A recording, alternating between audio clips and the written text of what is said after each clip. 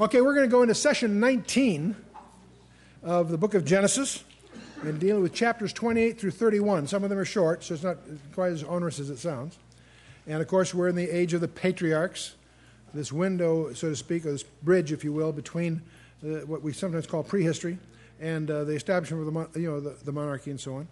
So we've been in Isaac. We're now moving into Jacob, and we're going to see 4 chapters. He's going to be at Bethel. We'll see the strange things that happen there. Then we'll discover his 2 wives, Leah and Rachel, and the sons that come from that issue from that union. And then he takes flight. So these are what you might call, some people call them the Laban stories. This guy Laban, we're not through with. He had a sister by the name of Rebekah, and so that's part of the background here. But anyway, so Jacob is he's with Isaac right now, and Isaac called Jacob and blessed him. Indeed he did. So Isaac is reconciled. Isaac is blessing him by faith, according to the book of Hebrews, chapters 11, verse 20. And he charged him and said to him, "Thou shalt not take a wife of the daughters of Canaan."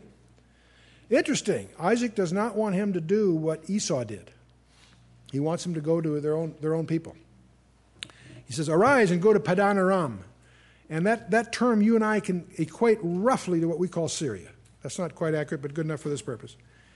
Go to Padan Aram, to the house of Bethuel, thy mother's father. Bear in mind, see, Rebekah descended from Bethuel, as did Laban, you see. And take thee a wife from thence of the daughters of Laban, thy mother's brother. Okay? This guy Laban is a crafty character. So he, in a sense, Jacob's going to meet his match here. "And God Almighty bless thee and make thee fruitful and multiply thee, that thou mayest be a multitude of people. And give thee the blessing of Abraham to thee and to thy seed with thee, that thou mayest inherit the land wherein thou art a stranger, which God gave unto Abraham. And Isaac sent away Jacob, and he went to Padan Aram unto Laban, son of Bethuel, the Syrian, the brother of Rebekah, Jacob's and Esau's mother." Now that's a summary statement. You get one thing you got to get used to in the Bible. Often they'll give you a summary, but then they'll continue in detail. He sent away to Padan Aram, but that's a long way off. On the way, something's going to happen at Bethel that's en route. Do you follow me? You'll get confused if you assume, in verse 5, he's now at Padan Aram. No, he's undertaken that journey, which is 450 miles. But as he gets about less than 50 miles away, he's going to have an episode on the way that we're going to talk about here shortly. Here's a map to give you a rough idea. Haran is a long way up from Canaan. As I say, it's north of the Syrian desert. It's in the area called Mesopotamia, which means between 2 rivers, by the way. And so that's a region that today we would label as Syria. When Esau saw that Isaac had blessed Jacob and sent him away to Padan Aram to take him a wife from thence, and that as he blessed him, he gave him a charge, saying, "Thou shalt not take a wife of the daughters of Canaan," and that Jacob obeyed his father and his mother and was gone to Padan Aram, Esau, seeing that the daughters of Canaan pleased not Isaac his father, then went Esau to Ishmael and took unto the wives which he had Mahalath, the daughter of Ishmael, Abram's son, the sister of Nebajoth, to be his wife. You get the impression, the way this is put here, it's because this displeased Isaac that he went ahead and did it. He added another one, if you will. Anyway, Jacob went out from Beersheba and went toward Haran. So he's left for Padan Aram, but that's a long journey. There's going to be some things happen on the way here. And he lighted upon a certain place. This certain place is going to become very famous because of what happens here. He lighted upon a certain place and tarried there all night, because the sun was set. And he took of the stones of that place and put them for his pillows. Sounds a little rough, doesn't it? And lay down in that place to sleep. And he dreamed. And behold, a ladder set up on the earth, and the top of it reached to heaven. And behold, the angels of God ascending and descending upon it. And behold, the Lord stood above it and said, "I am the Lord God of Abraham thy father, and the God of Isaac, and the land whereon thou liest, to thee will I give it, and to thy seed." Here God is confirming now the covenant once again to the next of kin. He confirmed to Isaac, now he's confirming it to Jacob. And thy seed shall be as the dust of the earth, and thou shalt spread abroad to the west, and to the east, and to the north, and to the south. And in thee and in thy seed shall all the families of the earth be blessed. That's obviously messianic. That's more than just his seed.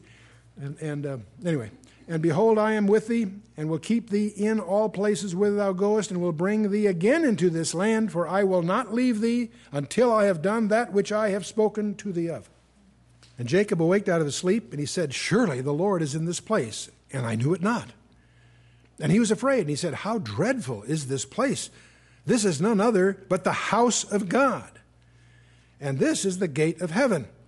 And Jacob rose up early in the morning and took the stone that he had put for his pillows and set it up for a pillar and poured oil on the top of it. And he called the name of that place the house of God. Beth, second letter of the Hebrew alphabet. Bet, El, the name of God. Bet means house. Beth El is the house of God. So this is Bethel. We're going to hear more about Bethel in some subsequent adventures. He called it, and by the way, this is just a dream he had. But it obviously made an impression on him. And it's from this episode you get the expression Jacob's ladder, which is a term used in lots of literary contexts. He called the name of that place Bethel, but the name of the city was called Luz at the first. And Jacob vowed a vow, saying, if God will be with me and will keep me in this way that I go, and will give me bread to eat and raiment to put on, so that I come again to my father's house in peace, then shall the Lord be my God. And this stone which I have set for a pillar shall be God's house. And of all that thou shalt give me, I will surely give a tenth unto thee. So this is where Jacob commits to the tithe here. And the first recorded confession of Jacob, a vow and a tithe. Now, he's on his way up to Padan-Aram. He's at Bethel right now. But he's going to then continue way off the chart to get to Haran. Okay? Genesis 29. We encounter these two gals. Jacob went on his journey and came into the land of the people of the east.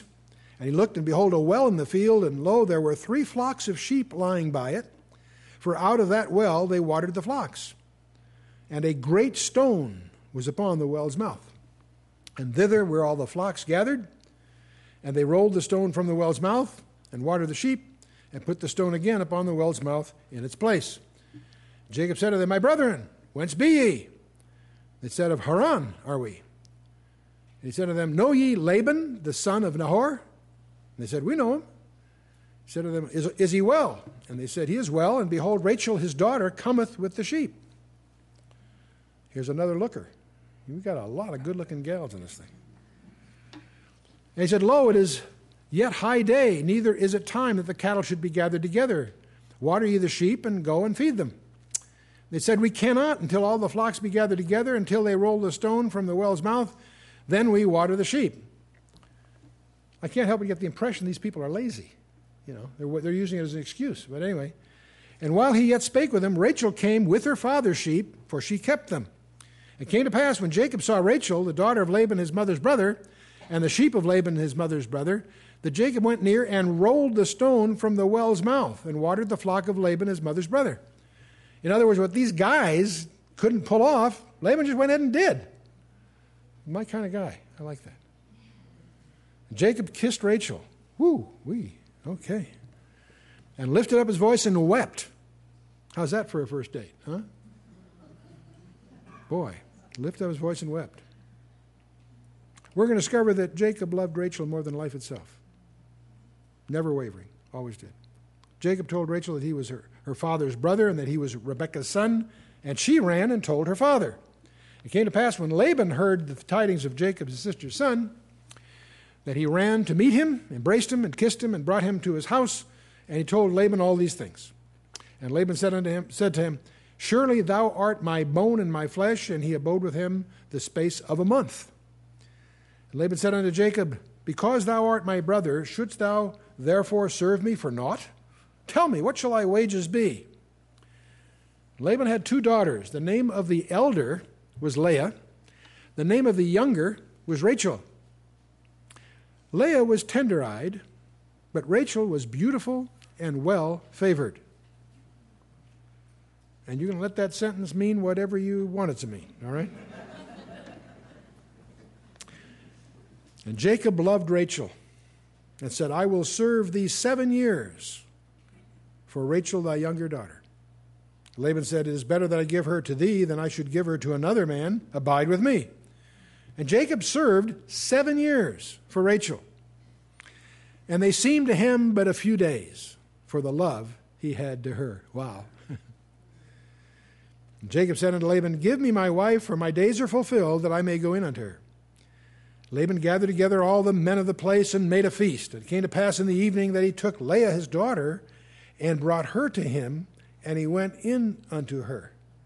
So you're dealing with veils here and so forth. But in any case, Laban gave unto his daughter Leah Zilpah, his maid, for a handmaid. It was customary, by the way, for the father of the bride to give the bride a handmaid if he was able to do that. That's very typically done, apparently. And it came to pass that in the morning, oh boy, it came to pass that in the morning, behold, it was Leah. And he said to Laban, what is this thou hast done unto me? Did not I serve with thee for Rachel? Wherefore then hast thou beguiled me? Jacob is going to get his first lesson in retribution. He defrauded his brother Esau, and now he's been defrauded. God is teaching Jacob the rights of the firstborn. In verse 26, Laban said, it must not be so done in our country to give the younger before the firstborn. Fulfill her week, and we will give thee this also for the service which thou shalt serve me with me yet 7 other years. Now, I want you to notice that verse. It's not a big deal, but I want you to be sensitive to it. Fulfill her week. That's not a week of days. See, you and I, when we think of a week, we think of days. In the Jewish system, you have a week of days. We all know about that. We observe it in our Gentile calendar. You have 6 days and then Shabbat, right? You also have a week of weeks. That's what the counting of the Omer is. And that's the Feast of Shavuot is 49 plus 1. You have a week of days, week of weeks, week of months, the 7th month. Tishri is the 7th. Nisan, the start of the religious year, is the 7th month of the secular year, and so forth. And you have a week of years. There's all kinds of, in Leviticus, I think it's 25, wherever, you have all these rules about the sabbatical year. 6 years you plow the ground. The 7th year you let it lay fallow. It's a sabbatical year, Shabbat. And so you have days, weeks, months, years, a week of years. And this is going to be important for you to understand because in the Scripture there are occasions where the week is obviously weeks of years. Daniel chapter 9 is perhaps the pivotal one of that. You won't understand that unless you recognize that Gabriel is talking to Daniel about a week of years. It's pretty obvious from the context, but this is one of the places you find this term used this way. Anyway, so he's got to work another 7 years. And the scholars, argue about this, the details. But anyway, Jacob did so and fulfilled her week, and he gave him Rachel his daughter to wife also. So he works 14 years for these two brides, Leah and Rachel. And Laban gave to Rachel his daughter Bilhah, his handmaid, to be her maid. In other words, Rachel, his daughter, got her handmaid Bilhah given to her as a wedding gift, in effect. And he went in also unto Rachel, and he loved also Rachel more than Leah, and served with him yet 7 other years. And when the Lord saw that Leah was hated, he opened her womb. But Rachel was barren. And Leah conceived and bare a son, and she called his name Reuben. For she said, surely the Lord hath looked upon my affliction. Now therefore my husband will love me. It's hard for us to fully appreciate how important issue was to the women of that day. Having children was one of their primary blessings. And if they were barren, that was considered a real curse. And so she names her firstborn Reuben because the Lord had seen her misery. And Rehoboam speaks to that. And there's another wordplay joins it. The word Yebanani is being attached. So on the one hand, the Lord has seen her affliction, and yet now the husband will love her, be attached to her. So both those terms in the Hebrew echo from the word Reuben, if you will. And she conceived again and bare a son, and said, because the Lord hath heard that I was hated, he hath therefore given me this son also, and called his name Simeon. She conceived again and bare a son, and said, now this time will my husband be joined unto me, because I have borne him 3 sons. And therefore he called his name Levi, which is Yelevi, which is really to be attached, if you will.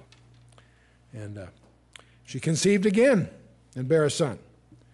And she said, now will I praise the Lord. Therefore she called his name Praise, Judah, and left bearing. Judah means let him be praised. And so it's interesting that Leah is evidencing tremendous faith through these 4 children. She obviously is bearing the burden of, she knows she's not loved the way Rachel is. She obviously hopes that by this issue it will be an offset to her situation. And so we now get to Genesis 30, which continues this theme. When Rachel saw that she bare Jacob no children, Rachel envied her sister. Can you imagine? Can you imagine? Even though you love the most, this older sister is born 4 kids. So she said to Jacob, give me children or else I die. And Jacob's a little frustrated, obviously. Jacob's anger is kindled against Rachel and says, am I in God's stead who hath withheld from thee the fruit of the womb? It's obviously that he hasn't got a problem. He's got sons by the other wife, so this just tends to focus it even more. So then Rachel says, behold my maid Bilhah, go in unto her, and she shall bear upon my knees, that I may also have children by her. Sounds strange to us, but was common practice. We saw that continue with Hagar and Sarah. We also discovered evidence that was the pattern there in the area of Haran to do that. It was very frequently done. And she gave him Bilhah, her handmaid, to wife, and Jacob went in unto her, and Bilhah conceived and bare Jacob a son. And Rachel said, God hath judged me, and hath also heard my voice, and hath given me a son. Therefore she called his name Dan. Dan is explained by the word Dani, which means God has vindicated me. Or some people would say that he's also corrected a wrong in a sense, so that her barrenness, if you will. So the term Dan also implies being judged. His name being judged. So, and Bilhah, Rachel's maid, conceived again and bare Jacob a second son. Rachel said, with great wrestlings have I wrestled with my sister, and I have prevailed.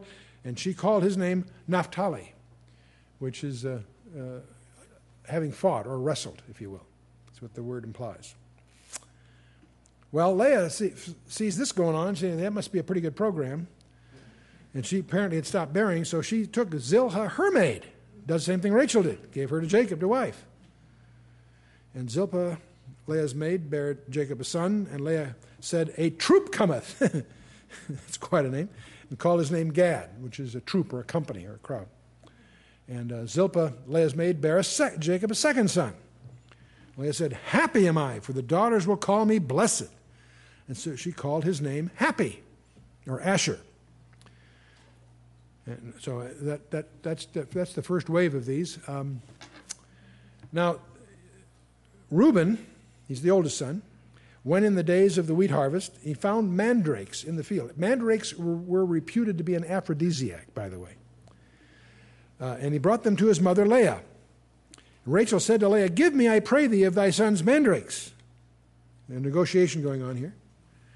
She said unto her, is it a small matter that thou hast taken my husband?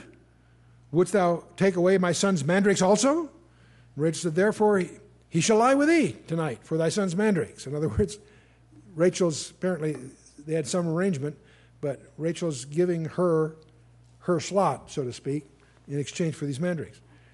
And Jacob came out of the field in the evening, and Leah went out to meet him and said, thou must come in unto me, for surely I have hired thee with my son's mandrakes. And he lay with her that night. And God hearkened unto Leah, and she conceived and bare Jacob the 5th son. Leah said, God hath given me my hire. The reason they went this mandrake thing is so you understand why they... See, each one of these names have a meaning. God hath given me my hire, because I've given my maiden to my husband, and she called his name Issachar, which is close to the Hebrew term for my hire. And Leah conceived again, and bare Jacob the 6th son. And Leah said, God hath endued me with a good dowry. Now will my husband dwell with me, because I have borne him 6 sons. And she called his name Zebulun, which is like a dowry gift or an honorary present of some kind. So it's interesting that her hopes never leave her. And so afterwards, she also bore a daughter. Her name was Dinah, which also means judgment, by the way. And we're going to see some tragedies occur around the issue of Dinah. But we'll move on here. God remembered Rachel in the meantime, and God hearkened to her and opened her womb. So now Rachel is going to bear directly her first child. She conceived and bare a son and said, God hath taken away my reproach. And she called his name Joseph and said, the Lord shall add to me another son. Joseph would mean adding, is the suggestion here. And now we're going to hear a lot about Joseph. In fact, a good portion of the book of Genesis is going to be the adventures of this unusual person. But we also can recognize that if you know how much Jacob loved Rachel, and you realize how long she's waited for a child directly, you can imagine how spoiled he was. And you get in the coat of many colors and all of that'll be coming. So the patriarchs. Let's take a look at this. There's Abraham, and of course we're talking about his wife Sarah now. We're not talking about Hagar, and who had Ishmael and so forth. I'm not talking about Keturah at this point. Sarah has a son by the name of Isaac, and Isaac marries Rebekah and has Esau and Jacob in that order. But Jacob then has 2 wives to begin with, Leah and Rachel. Under Leah we have his firstborn son, Reuben, then Simeon, Levi, and Judah. Direct issue from Leah. About this time, Rachel gets the idea, I'll use my handmaid as a surrogate mother here. So Bilhah has Dan and Naphtali. No problem. Leah, watching that, said, hey, that looks like that works. Maybe I can do the same thing. So she takes her handmaid, Zilpah, and they have Gad and Asher. Now we get around, finally, to the point that Rachel actually has a child of her own, Joseph. To look ahead, so you get this whole perspective here, Joseph will, of course, end up down in Egypt. In Egypt, he will have a wife and 2 sons. And we'll get to that. In the meantime, by the way, Leah has Issachar and Zebulun, 2 more. So Leah has actually got 6. Rachel will have one other child of her own, and in which she dies. She dies in that childbirth. And the issue was there, Benjamin, the youngest son of them all. And when Joseph's down in Egypt, his wife will bear 2 sons, Manasseh and Ephraim. A very important event occurs when Jacob is ultimately joined. The whole family is down there with Joseph when they discover he's prime minister of Egypt, and that whole incredible story we'll get to. Jacob adopts Joseph's 2 sons as his own, Manasseh and Ephraim. So what you really need to understand here, there really are 13 tribes. If you take Manasseh and Ephraim together, you can call it the tribe of Joseph. You have 12 tribes. If you want to leave one of these out for some purpose, you can still have 12 tribes because you got 13 to choose from. Do you follow me? And you're going to discover that these tribes are listed 20 times in the Bible. Every time they're listed, they're in a different order, pretty much. And more often than not, one of them is omitted for some reason. Often the tribe of Levi is not in the list because they did not go to war, and some other reasons. This gets to be particularly provocative when you get to the book of Revelation, because in Revelation 7 you got 12 tribes listed there. One of the tribes is conspicuous in its omission. That's the tribe of Dan. There's a second tribe that's also missing, but nobody notices it, because you have the tribe of Manasseh mentioned, and then it's also mentioned the tribe of Joseph, which obviously, if Manasseh's already counted, the only thing that's left is Ephraim. So Ephraim's included, but sort of in a derogatory way. It's included but not named. Many people miss that. That all has purpose. When you get to Revelation 7, that'll all have significance. But anyway, these are the 12 tribes, but it'll help you to understand that there's really 13 to choose from to get you. It's called what I call a baker's dozen. Okay? Because often you want to leave one out, but you still have 12 tribes, if you will. Okay. Something interesting. Here are the 12 tribes with the general assumption of what their names mean. This is not a precise science, of course. Reuben means looked or affliction. These all what's involved here are puns and wordplays, puns and also homonyms. Two words that sound alike but mean something different. Simeon, hearing or heard. Levi, husband joined. Judah means praise. Dan, judged or judgment. Naphtali, wrestlings and prevailing over those. Gad, troop cometh. Asher, happy. Issachar, by hire or service. Zebulun, the dwelling. Joseph means adding. When Benjamin is born, son of agony at first, but then changed to son of my right hand, Jacob calls him. Something kind of interesting, if you look at these in the order that they were born, they profile the history of Israel. You know, the first four under Leah profile the time that Israel will be in Egypt. Moses speaks in chapter 2 and 3, God looked upon the affliction of his people. He heard my cry. And when was Jehovah joined? Passover. That, of course, is the climax of the redemption out of Egypt. And of course, then, upon which praise follows. The next group is in the wilderness. Remember the wilderness at Meribah, where they were judged. And the wrestlings with Amalek in Exodus 17. And then when you get to out of that, you come after the wilderness, you're finally into the land under Joshua. And the nations that oppose Israel, they are overthrown by Joshua, and they have the occupation and so forth. And the last two, of course, would point to the kingdom being added to, and the son of my right hand. Who would the son of my right hand be? Jesus. Okay, there you go. So it's a possibility. I mention this because you can spend a lot of time looking at this. The more you look at it, the more you'll see many, many other parallels. But this is I'm doing this not because this is some big, profound proof or anything like that. Nothing like that.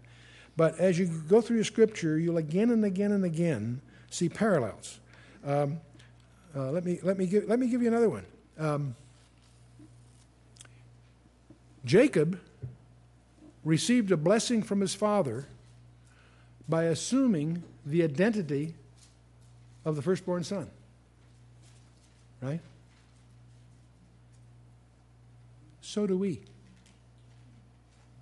So do we. We receive the blessing of our Father in the identity of his firstborn son. Anyway, moving on.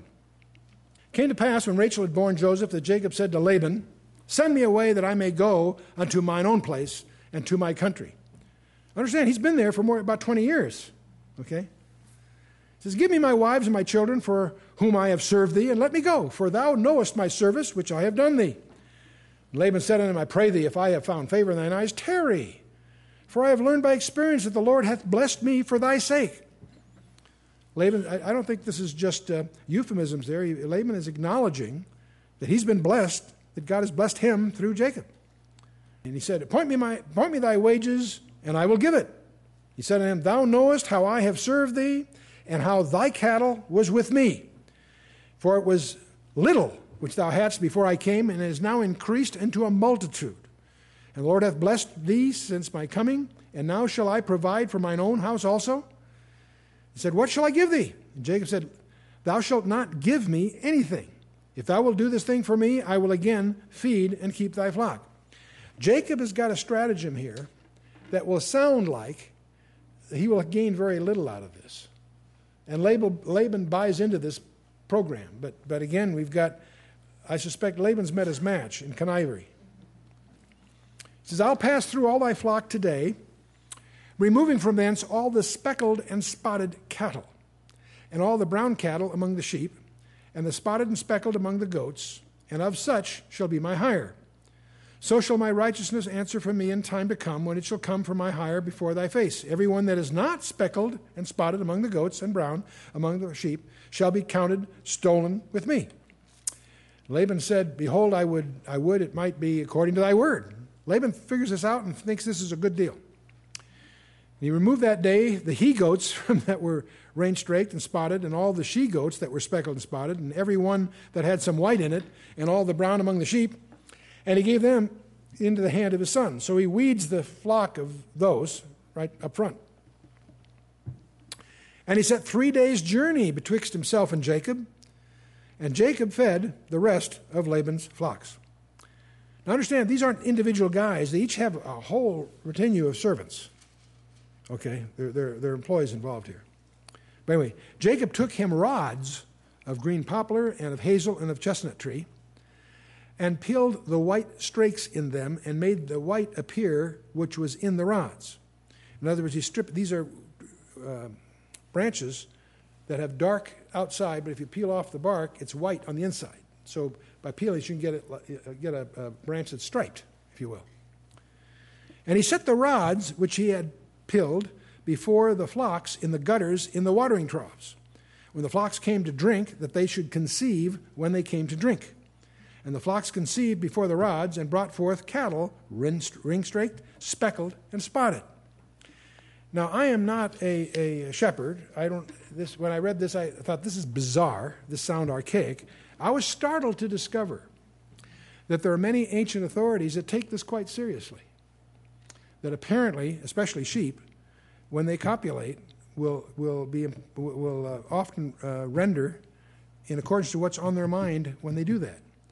Whether that's true, which apparently some experts believe it is, and I could cite those for you if you like. Colin Dillitch is perhaps the most notable critical authority on this, and he footnotes 4 or 5 references on this.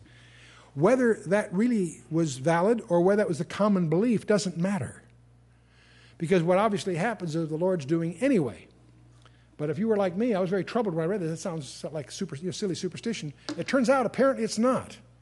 And I'll mention, by the way, just a few months ago, even in Scientific American, I was startled to discover, as they study the DNA, the master record is your DNA, and it's self-replicating. It has a way of making RNA, but the RNA is edited before it's sent to the machinery that makes the proteins. They take the introns out, the machinery that snips out certain portions, they call those introns, and the rest are spliced together, and that's sent to the machinery that reads the codes, makes the protein, that makes it ought to go. That's the whole stuff. The stuff that is cut out, many of your texts call it junk DNA. The microbiologists have assumed that this DNA that doesn't lend itself directly to the protein building process is vestiges of ancient evolutionary. They don't know. They call it the junk DNA. They don't know what it is. Well, 2 things. Some recent articles in Scientific American highlight the fact they're now discovering that the so-called junk DNA has a very important architectural role in the human genome. But what really startled me, why are your eyes blue or brown? Your hereditary characteristics apparently are carried by the non-protein generating portions of the DNA. But what really startled me, other than all that, do you know how much of the DNA is so-called junk DNA? 96%. And when I realized that, it just blew me away, because you realize what they think they know, they've learned from a very small sample of the total. And it's just like matter and energy. There's, I think, 95% of the mass of the universe is not seen. They're still looking for it. They can know it's there mathematically from the gravitational effects, but it doesn't give light, so they call it dark matter. Anyway, so the point is, I suspect that what we think we know about genetics is still being unraveled. In any case, what's really going on here is, in a sense, academic for us, because whether that's just what Jacob believed, it ended up working is the point. Whether it worked because that's the natural process, or if it's working because God chose to have it work, is a moot point, really. So Jacob did separate the lambs and set the faces of the flocks toward the ring-straked, and all the brown in the flock of Laban, and he put his own flocks by themselves, and he put them not into Laban's cattle. It came to pass, whensoever the stronger cattle did conceive, that Jacob laid the rods before the eyes of the cattle in the gutters, that they might conceive among the rods. And when the cattle were feeble, he put them not in, so that the feebler were Laban's, and the stronger were Jacob's. And the man increased exceedingly, and had much cattle, and maidservants, and men servants, and camels, and asses. So he's a very, very prosperous proprietor here. So that leads to chapter 31. And he heard the words of Laban's sons, saying, Jacob hath taken away all that was our father's, and of that which was our father's hath he gotten all this glory. So needless to say, the heirs to the estate of Laban are getting upset. They're watching what's going on. They recognize that Jacob's winning this thing. And Jacob beheld the countenance of Laban, and behold, it was not toward him as before. Okay? And the Lord said unto Jacob, Return unto the land of thy fathers and to thy kindred, and I will be with thee. So Jacob hears from God and tells him to get out of there. Jacob sent and called Rachel and Leah to the field unto his flock, and said unto them, I see your father's countenance that is not toward me as before, but the God of my father hath been with me. 2 points there. He announces to the women something. I'm sure the girls knew it long before he even recognized it. And but also that God is with him. He declares the oracle, in effect. And ye know that with all my power I have served your father, and your father hath deceived me and changed my wages 10 times. But God suffered him not to hurt me. If he said thus, the speckled shall be thy wages, then all the cattle bear speckled. And if he said thus, the ringstrake shall be thy hire, then bear all the cattle ringstrake. Thus God hath taken away the cattle of your father and given them to me.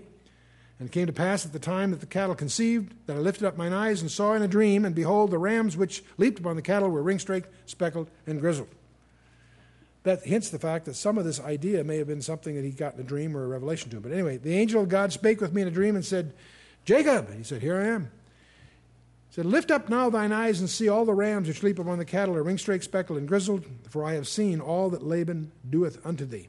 I am the God of Bethel, where thou anointest the pillar, and where thou vowest a vow unto me. Now arise, get thee out of this land, and return unto the land of thy kindred. Now it gets a little more complicated, guys. Rachel and Leah answered and said unto him, is there yet any portion or inheritance for us in our father's house? In other words, what have they got to lose? They're glad to get out of there.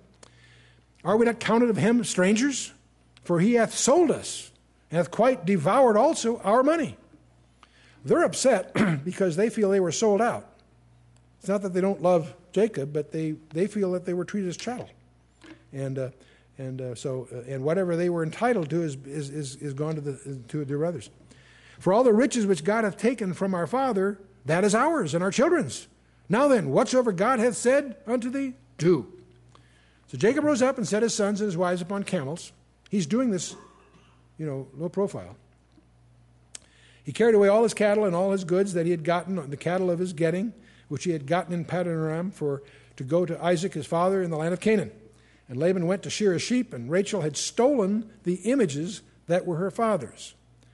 These are called teraphim, and they're little small figurines of deities. It's a pagan thing, and it shows the pagan influence in the Laban in that family. But there's something else that most people don't understand. We didn't understand until about 1930 when they discovered the tablets at Nuzi, and the Nuzi tablets in about 1925, 4,000 clay tablets were discovered in a town that's substantially east of Haran, but in that region. And they're dated to about 1500 BC, roughly the time of all this going on. Teraphim, we learned several things from these tablets. We discovered these teraphim were evidence of property ownership. Yes, they had religious significance, but their legal significance was they represented a claim to the property. And if a man died, a son bearing the teraphim could prove he owned the property because he had the teraphim. So they were a claim of property. And the inference here is that Rachel stole the teraphim because it was a way that when Laban dies, that Jacob could have a claim on all of Laban's property. That's what's really going to be going on here as this thing unfolds. A couple other things that's why you'll discover when they finally settle, when Laban and Jacob settle, they're going to set a boundary marker because that's an offset to the teraphim thing. Because teraphim will be lost. He doesn't know that Rachel has stolen them, and Jacob just buries them. But as an extra protection, that's why they do a boundary marker. Something else the Nuzi tablets reveal is the sisterhood status is often misunderstood. That a wife that was specially favored could be elevated to the rank of sister. That doesn't excuse what happened because that was done as a self-preservation technique, but it adds color that we need to understand to the style. Those are customs that were indigenous to Aram and probably not known to Abimelech of the Philistines or Pharaoh of Egypt. You see, so there's a dimension to this they wouldn't be familiar with. The other thing that the Nuzi tablets document it was very common to have surrogate motherhood by the maidservants. Maidservants were often brought into service to yield male heirs to the parent. And the Nuzi is about, it's just barely east of Mesopotamia, just on the other side of the Tigris. Anyway, let's go back to the story in verse 20. Jacob stole away unawares to Laban, the Syrian, in that he told him not that he fled. So he's trying to put some distance between them right up front. He's on his way. So he fled with all that he had. He rose up and passed over the river and set his face toward Mount Gilead. So he's moving towards what you and I would think of as the Golan Heights here. And was told Laban on the third day that Jacob was fled. It took 3 days for Laban to discover. So he took his brethren with him, and he pursued him after 7 days' journey, and they overtook him in the Mount Gilead. That's a broad region there, by the way, but anyway. And God came to Laban the Syrian in a dream. Get this now. Laban has a dream that shakes him up. God came to Laban in a dream, Laban the Syrian, by night, and said unto him, Take heed that thou speak not to Jacob either good or bad.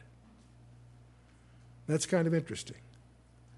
It's kind of interesting if for no other reason than when you get to the book of Numbers, you'll discover this peculiar character called Balaam. And there's some scholars that believe Balaam was a descendant of Laban. And Balaam also will not speak against Israel good or bad, in effect. There's an interesting linkage there. Moving on, then Laban overtook Jacob. Now Jacob had pitched his tent in the mount, and Laban with his brethren pitched in the mount of Gilead. And Laban said to Jacob, What hast thou done, that thou hast stolen away unawares to me, and carried away my daughters as captives taken with the sword? Hardly, but that's his eloquence here. Wherefore didst thou flee away secretly, and steal away from me, and didst not tell me, that I might have sent thee away with mirth, and with songs, and with tabret, and with harp? And hast not suffered me to kiss my sons and my daughters? Thou hast now done foolishly in so doing. It is in the power of my hand to do you hurt. But the God of your fathers spake unto me yesternight, saying, Take heed that thou speak not to Jacob either good or bad. And now, though thou wouldest needs be gone, because thou longest after thy father's house, yet wherefore hast thou stolen my gods, my teraphim? See, you and I would read that as just a pagan deity thing, and I'm not trying to minimize that, but there's a legal implication here that is underneath the text, so to speak.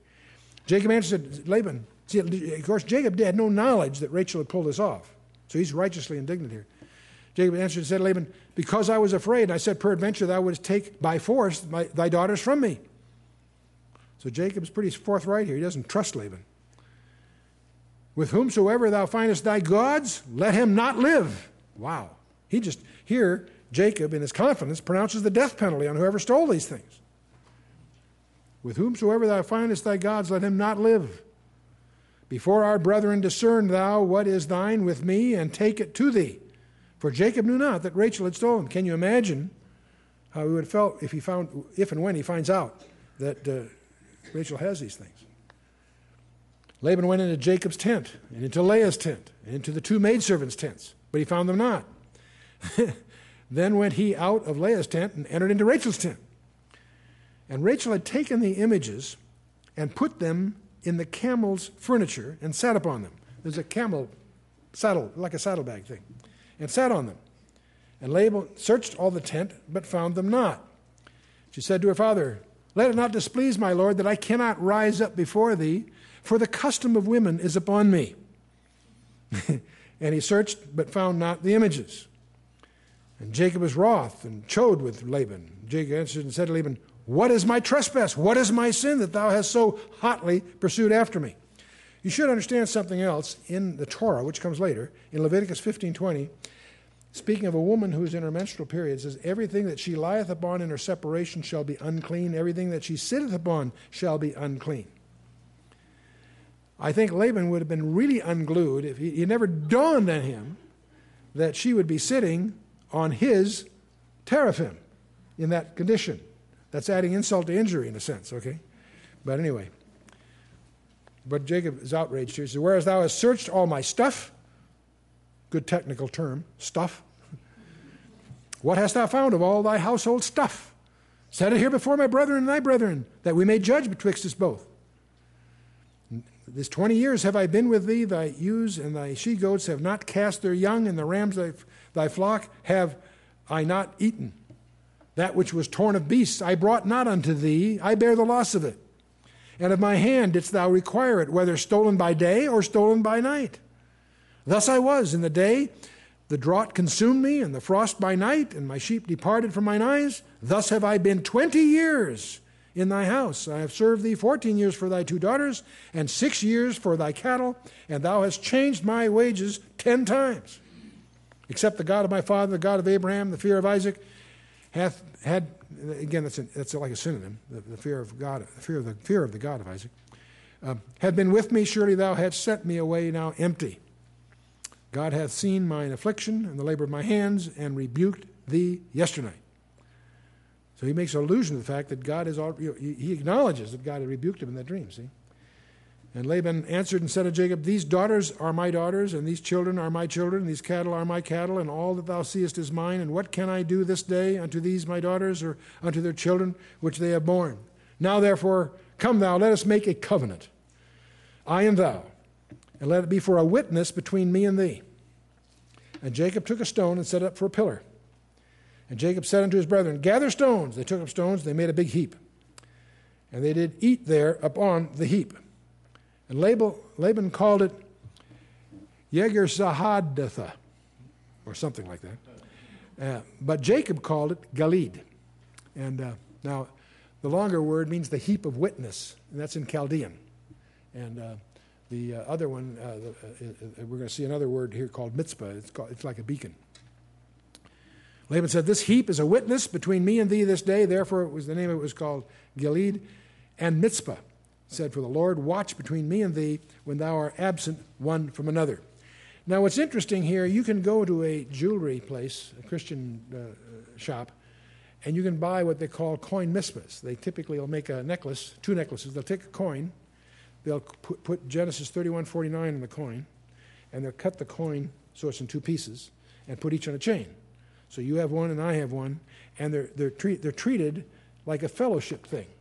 A coin mitzvah. It binds us together. See, the Lord watch between me and thee while we are absent one from another. That sounds so neat. And people buy those things, and they use them that way, and that's fine. But that just shows they didn't read the text. What this isn't that they're buddies here.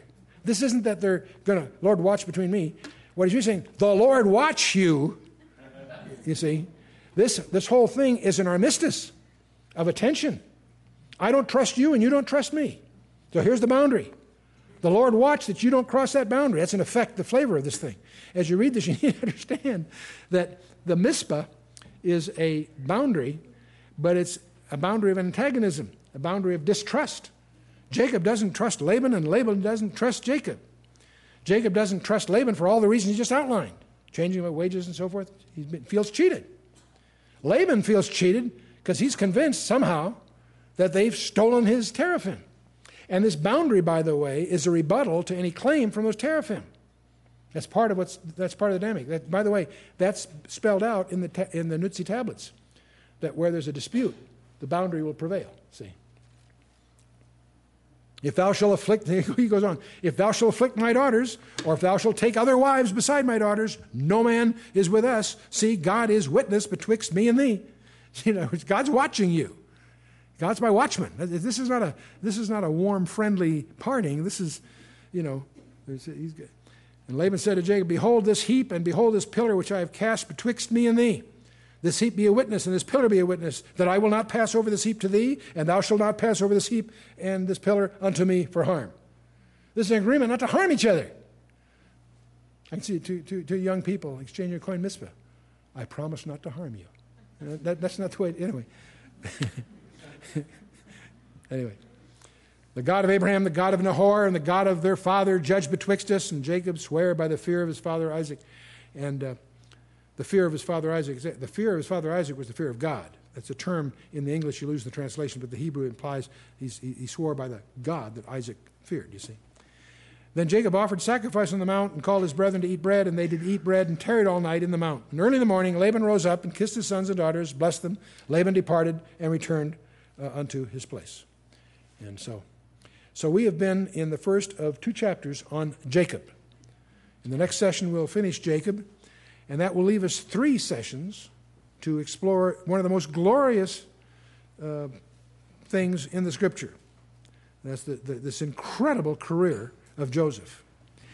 And what you can do, if you want to read ahead a little bit, you can read chapters 21, 22, chapters 37 through 48. There's about 11 chapters. Sessions 21, 22, and 23 will deal with Joseph. As you do so, take a notebook and notice we'll notice as we study the story of Joseph, you'll find many parallels between Joseph's career and that of Jesus. He was rejected by his brothers. He was he took a Gentile bride. He becomes ruler of the world virtually. Make a list. Start collecting a little list of how many different ways the story of Joseph parallels in some way the story of the Messiah. Arthur W. Pink lists over 100. Over 100. Now, some of them are perhaps a little bit of a stretch, but it's a very, very incredible story, made into a movie many times. But it's got to be one of the most fantastic tales. But we have one more with Jacob, in which Jacob's going to do some very bizarre things. Jacob's going to wrestle. And who do you think he wrestles with? Well, it's a mystery, but you read it and you come to your own conclusions. And Jacob also gets his name changed. What is his name changed to? Israel. It's interesting that all through the Bible, people's names get changed. Abraham becomes Abraham. Sarai becomes Sarah, right? Simon becomes Peter. Saul becomes Paul, right? As you go through your Bible, you'll notice that when someone's name is changed, the new name is the one normally used. Saul of Tarsus is called Paul. From that point on, it's always Paul. You don't hear him called Saul later, right?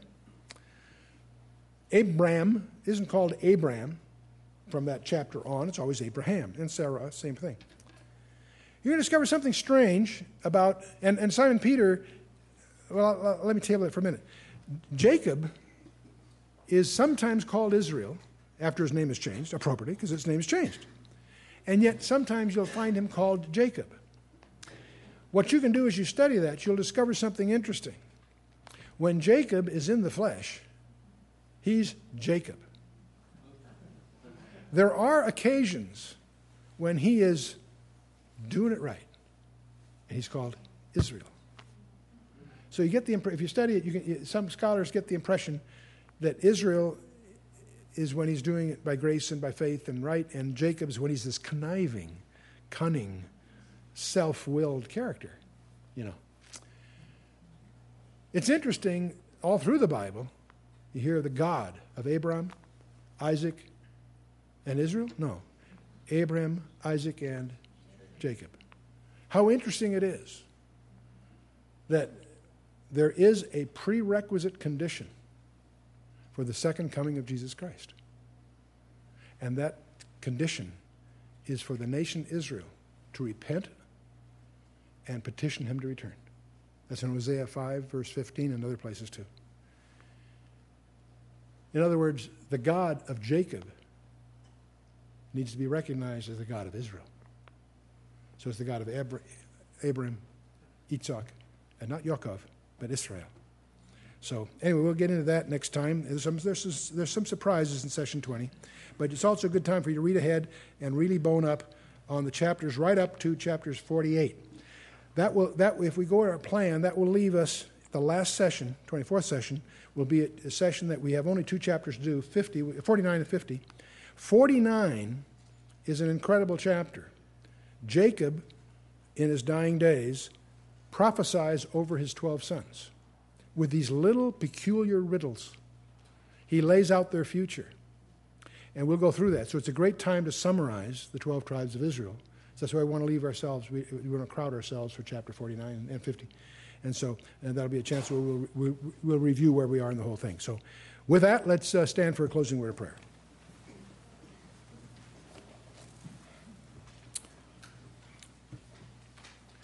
Next session, we'll talk about him wrestling. We talk about him reconciling with Esau. That's quite a confrontation.